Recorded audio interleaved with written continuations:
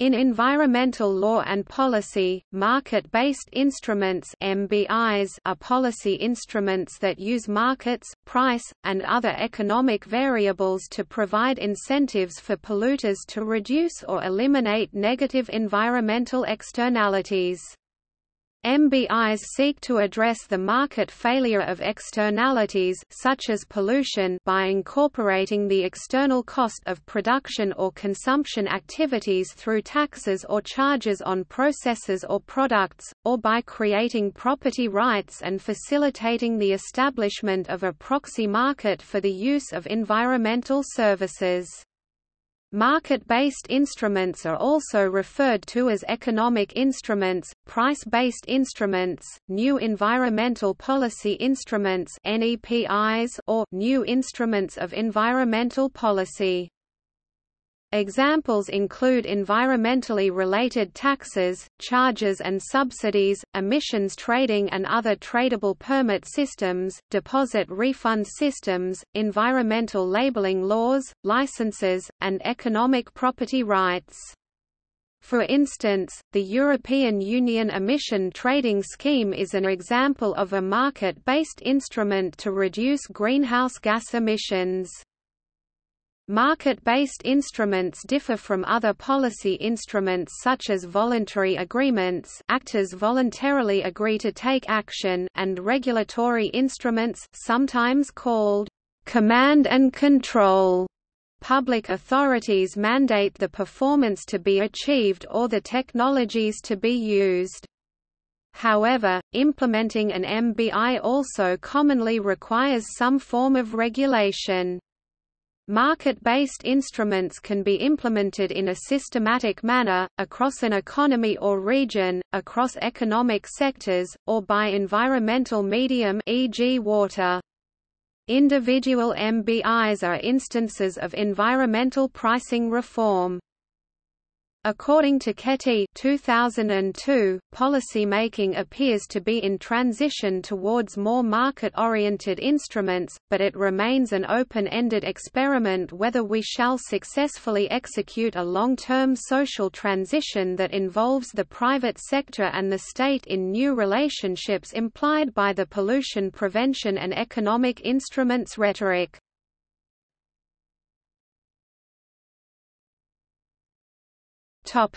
History. For example, although the use of new environmental policy instruments only grew significantly in Britain in the 1990s, David Lloyd George may have introduced the first market-based instrument of environmental policy in the UK when a fuel tax was levied in 1909 during his ministry.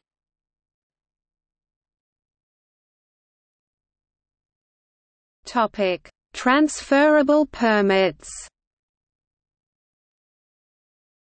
A market-based transferable permit sets a maximum level of pollution, a cap, but is likely to achieve that level at a lower cost than other means, and, importantly, may reduce below that level due to technological innovation.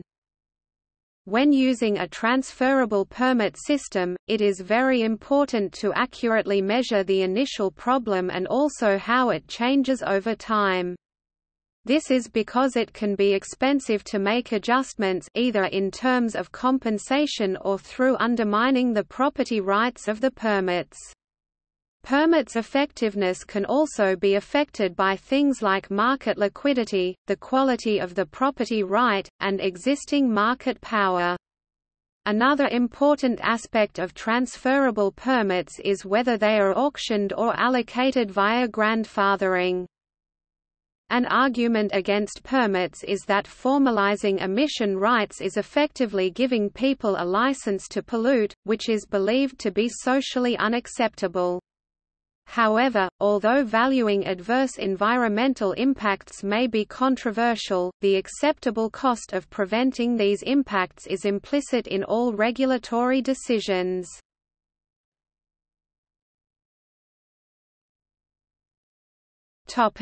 Taxes. A market-based tax approach determines a maximum cost for control measures. This gives polluters an incentive to reduce pollution at a lower cost than the tax rate. There is no cap, the quantity of pollution reduced depends on the chosen tax rate. A tax approach is more flexible than permits, as the tax rate can be adjusted until it creates the most effective incentive. Taxes also have lower compliance costs than permits. However, taxes are less effective at achieving reductions in target quantities than permits. Using a tax potentially enables a double dividend, by using the revenue generated by the tax to reduce other distortionary taxes through revenue recycling. There can also be conflict between objectives with a tax. Less pollution means less revenue.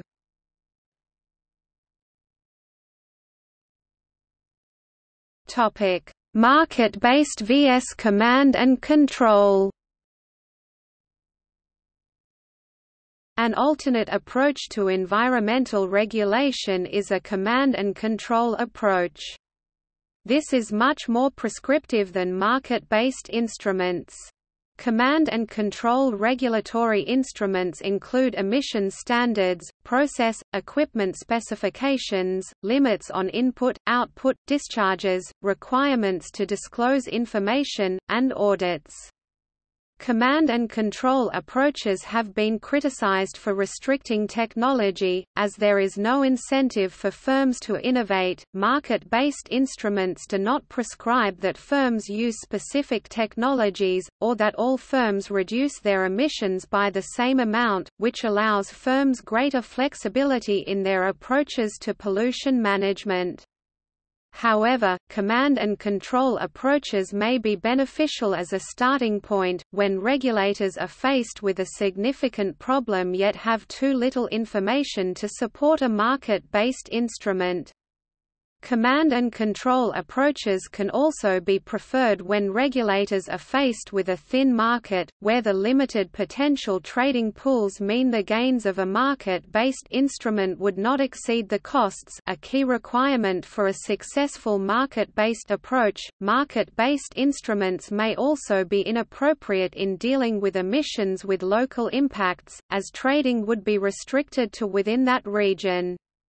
They may also be inappropriate for emissions with global impacts, as international cooperation may be difficult to attain. For a variety of reasons, environmental advocates initially opposed the use of market-based instruments except under very constrained conditions. However, after the successful use of freely traded credits in the lead phase-down in the U.S., environmental advocates recognized that trading markets has benefits for the environment as well. Thereafter, beginning with the proposal of the acid rain allowance market, environmental advocates have supported the use of trading in a variety of contexts.